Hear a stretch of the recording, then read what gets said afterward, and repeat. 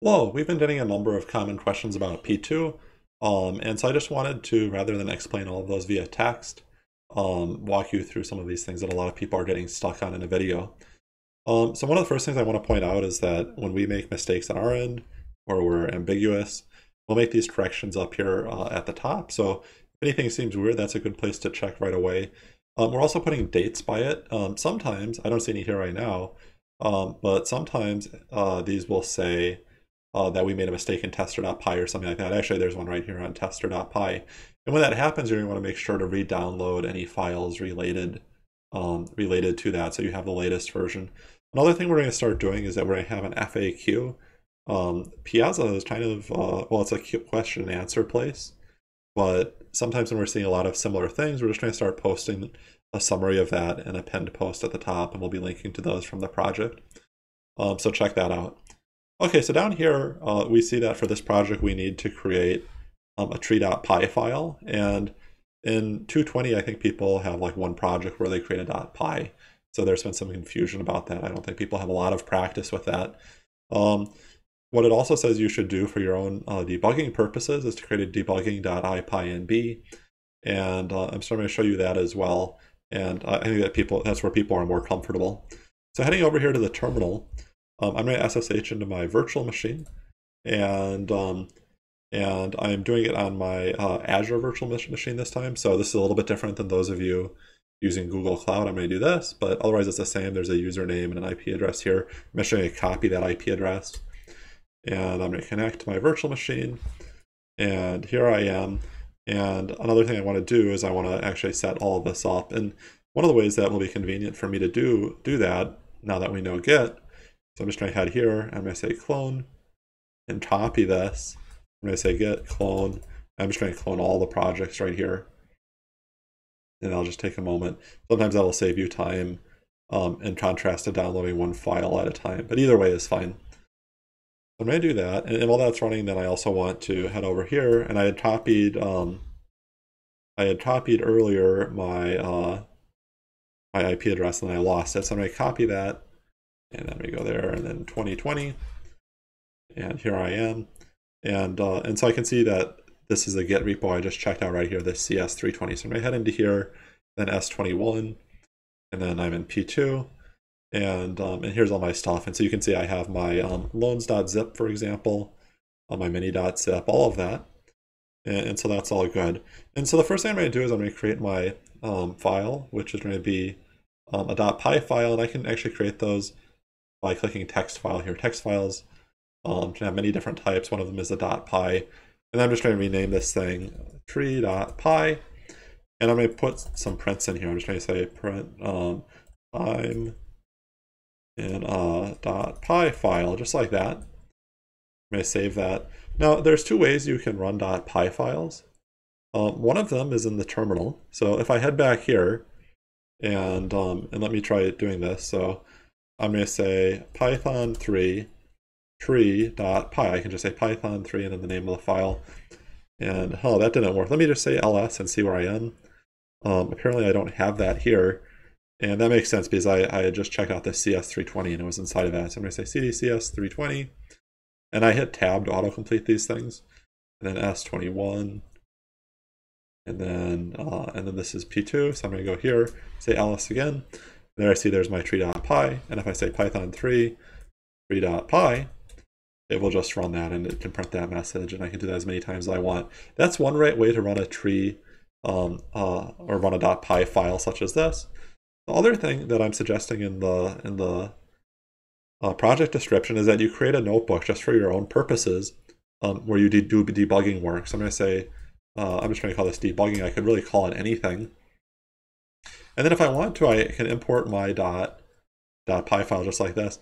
And one thing that's going to be a little bit different when I'm importing is that I don't put the .py there. It automatically figures that out. And so whenever I do the import, then it will run all of the code inside of that .py file. And then one caveat to that is it only happens the first time. So if I do it like that, well, I only get that message once. And to see it again, I'd have to do a kernel restart and run all. And then this would run again right here, just like so. So that's all good. So back here in these directions, oh, and where did I go? Let me head back here. In these directions, one of the things that I was recommending you do is you put this at the top, this from tree import star. So let me just give you an example of how this works. I could put different things inside of my .py file. For example, I could say, let me say example variable equals 1, 2, 3. So if I want to access this over here, let me say, let me try running that. That's not going to work because of this way I imported it, import tree. When I say import tree, I have to say tree dot to actually make that work. Now the other problem here is that I haven't restarted since I changed my .py file, so I want to make sure I save it, which I did just a few seconds ago, and then do a kernel restart here. Restart and run all. And then that works just fine. Now, if I want to have this be more convenient, one of the things that I might do is I might say from tree import, and then the specific thing I want. And then if I do that, then down here, I don't need to say tree dot in front of it. So that's kind of a more convenient style we'll often use. I'm just going to delete this up here. And so that's good. Another thing that we're going to do, and I'm suggesting here, I'm just going to say star. And that way, if I added more variables in my .py file, for example, I wouldn't have to add each one. And so that still works just fine. And it's going to be the same way if I have functions or classes or things like that. Those resources will be directly available to me. And so heading back here, you can see that that was this part here, this from tree import star. This other thing, this auto reload, what this is going to help me do is it's going to mean that I don't have to do a kernel restart every time, right? So it's not going to work perfectly. So let me try this, for example.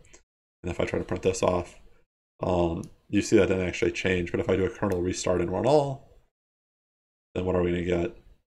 Then we're going to actually get the 1, 2, 4 there. So this will help you sometimes. For example, if I'm not adding a new class but changing a method in an existing class, this feature works pretty well. If I'm adding a brand new class, I find it doesn't work very well. So it's better than nothing, but I'll have that there. So heading back here, and I'm going down a bit, there are all these cases where I have example code, right? And so the idea is that you could have this code here in a cell. And what I'm doing is I'm trying to use something that came from that tree module and kind of see how it's working, right? So I can try to do this, and it's saying, okay, error, zip CSV reader is not defined, right? And one of the things I'm going to do here, if you haven't already done it, is you should go to view and say toggle line numbers. That's going to really help you figure out where errors are. And so I see input 3 here. So this is in cell 3 that the error occurred, and then it's on line 1, right? So zip CSV reader. So what I'm really first trying to do whenever I get an error is I try to see exactly where it crashed, and then I read this. I'm like, okay, that makes sense. I didn't define it yet. This looks like a class name, so I'm using that class name to create a new object of type zip CSV reader. So I'm going to head over here on my notebook. I'm going to say class that, and then if I wanted to, I could say like parent classes here. We only really have one case where you have to do inheritance in this project, and that's with the predictions later. So I'm not going to do that for now. And for now, I could just say pass. So let me come over here, and then let me try running this again. And it's still not defined, so that's a good time to do a kernel restart and run all. All right, so now what is it saying? It's saying that it takes no parameters, and it's actually saying object. So where did object come from? Remember that if I look at the method resolution here, every type inherits from object. And because I don't have a init method, it's using the one from object. So what I should really do here is I should have my own init. So I'm going to say init and self, and I'll just have this here. Let me try running that now. If I run this again, finally you actually saw that I didn't have to do a kernel restart and run all thanks to this, because I'm just making changes to an existing class. So this is good, and now it's saying it takes one positional argument, but 2 were given, right? So what are the 2? So here are my arguments. So this is one argument. The other argument is the new object that's created, right? So this is a new object, and then this is a second argument. And so when I'm coming over here, I expect to have two parameters, right? If I have two arguments, I have to have two parameters. And so that's self is always the first one. And then the second one can be, well, it could be the name of the file, right? So it could be like path, something like that. Maybe I'll just say like self.path equals path. I could do something like that. And so now if I run this, I can see it is actually working, and that's all fine. So just a couple more things I want to show you here. Let's say I had some sort of error, right? So self.divide, and this is not really code that you write for your project. I'm just kind of messing around to demonstrate things. So if I have something there that's going to cause an error,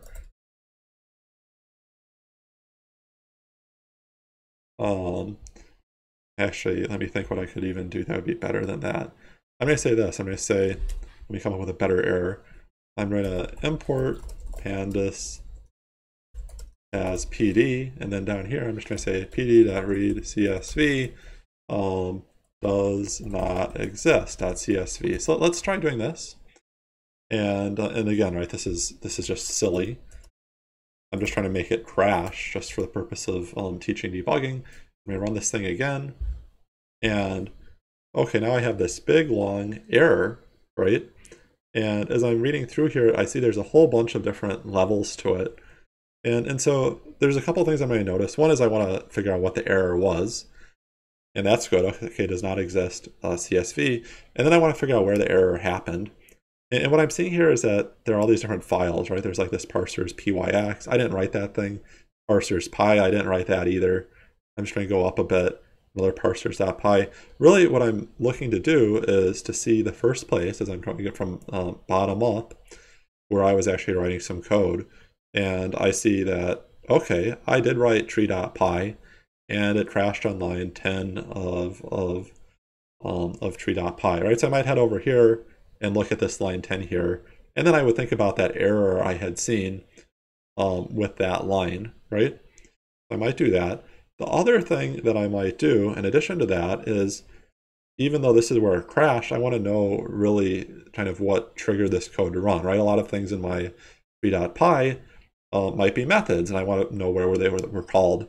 And so I can see that this code here that was running, this init.py, or this init, that was running because of this line 1 inside of cell 8, right? And so I see cell 8 is right here.